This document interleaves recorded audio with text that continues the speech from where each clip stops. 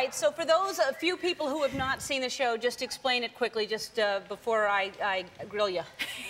Well, the premise of the show is basically I go to Hawaii expecting some really great, hot-looking guys, obviously the other shows out there. And I get there and I get 18 average Joes.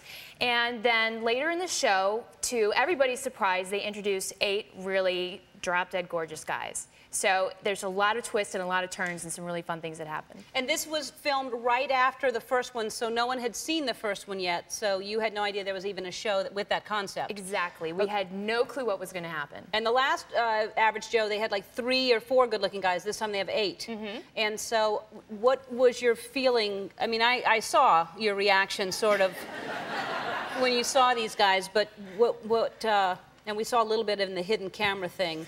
I was just a little bit shocked. Uh-huh. Yeah, I was completely surprised. I mean, to be honest, you see the other shows out there, and so you certainly have expectations, and you know, all they told me when I went into is that I was going to a tropical location, that I was going to meet some really great guys, which they delivered on both. So I was really happy, and kind of just had to like work through it. And you know, I realized at some point that I was being judgmental, and that's not a right thing to do. And you know, to my surprise, there's some really, really amazing guys in there. Okay, so you had to pick from a hunk or an average Joe. Who'd you end up with? Who would you end up with? I don't know. Probably neither of those, you know.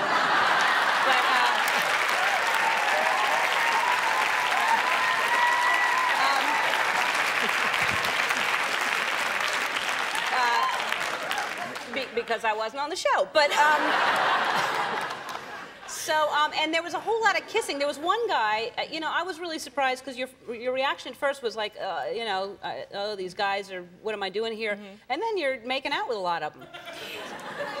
I have lots of love to give. I don't know. So you must have ended up liking them. Yeah, absolutely. I mean, it's like once you get to know somebody, sometimes you meet a guy and like maybe you're not attracted to him right away, and you get to know him, and then you start finding things about his personality, and you're like, oh, he's looking pretty good. Right. So, you know, there's definitely a lot of chemistry and some attraction there. So I don't... So you picked someone. The whole thing is done. You picked someone, and you can't be seen with them so that no one finds out. Exactly. But you have picked someone. I have picked someone. Are you in love? I would have to say that he has definitely exceeded my expectations. Well, but maybe that's not saying much, though, because, you know, so you're not in love. You don't know him enough to know. Yeah, I mean, it's hard to say that because we haven't had an opportunity to spend a lot of time together outside of the show, because obviously we can't be seen together, so it makes it pretty difficult. But we do keep in touch on a regular basis, and you know, very, very happy with it, though. Have you seen him naked? I have to think if I would want to. So you're not in love.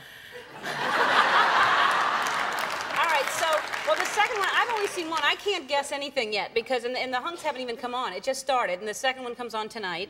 So it's on Monday nights on NBC. Yes. And you got to watch it because if you've seen it or not, you'll get hooked as soon as you start watching. It's done very well. I think that producers are doing a good job with it, and it's interesting because you do make assumptions on someone's looks of who they are, and then you get to know somebody, and you can't judge a book by its cover. Absolutely. So, I think that's the interesting thing about it is that we all go through life, no matter what you look like, whatever kind of job you have, people look at you and make assumptions about you. We're all guilty of doing that every day in our lives. Right. I think the important thing is to be aware of when you're doing that and try not to do it. Right. So I think it's reality shows at its best because I think that we do learn something from this. I hope, anyway. Hopefully. Well, thanks for being here. I appreciate it. We'll be right back right after this.